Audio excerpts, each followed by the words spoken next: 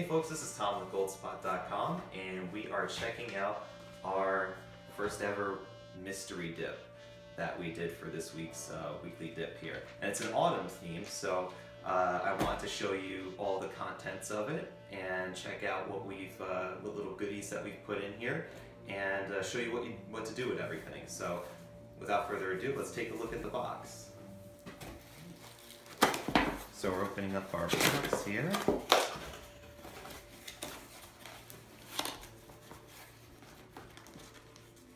And we have this is a Rhodia Lindenwood pencil. So it's orange and has the black tip here. Here it's a triangular grip type pencil, and it has our name Goldspot.com on it. Have a little sweet treat for Halloween. As is the Cross Click in the satin matte red. It's a click action rollerball type pen with a gel ink refill, which of course you get the refills from Goldspot or from usually most big box office supply stores will have them as well.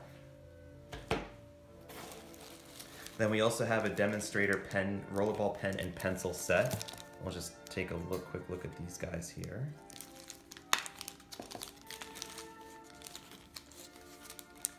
So one of them here is a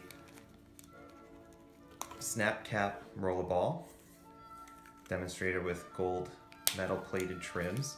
And then we have a push action mechanical pencil. Put that aside here. Okay, then we have some paper samples. And these are the Rhodia 80 GSM paper samples. We actually have ran out of the Clairefontaine paper samples that we had also put in as well. So half of everybody has Rhodia, half of everybody has Clairefontaine. Both papers are exceptional, great for fountain pen writing, which brings us to the little gem here from Kaweco, which is the Orange Ice Translucent Demonstrator in medium point. And it comes with a cartridge to start with, which you can see in the barrel here. You could use this blue cartridge by turning it around and then plugging it into the front section. But if you like to use the Diamine bottled ink, which we sent to you in the pumpkin color, you would have to use a converter. So we included a Kaweco mini piston converter. Okay, so we have the Kaweco mini piston converter. It draws back, so you'd be able to kind of perform a syringe action on that ink to draw it up here.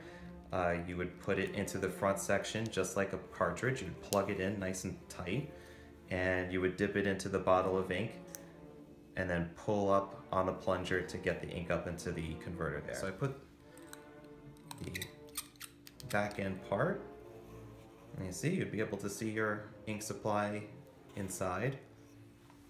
And then last but not least, we have a mini Rhodia lined notepad, staple bound. And I like to use these for little notes around the office. Usually if somebody will get like a quick note from me about somebody calling or particular part items that need to be ordered, I could write it here on the pad and then tear it off using the micro perforations and then put it on somebody's desk. But so that's it. Love to get your feedback on this item and see if you guys would be interested in doing another one of these mystery type boxes in the future. We could do different themes, like for for Christmas and the holidays, or for spring, maybe more springtime colors. And feel free to leave a comment, send us an email, and let us know what you think. Thanks and have a great day.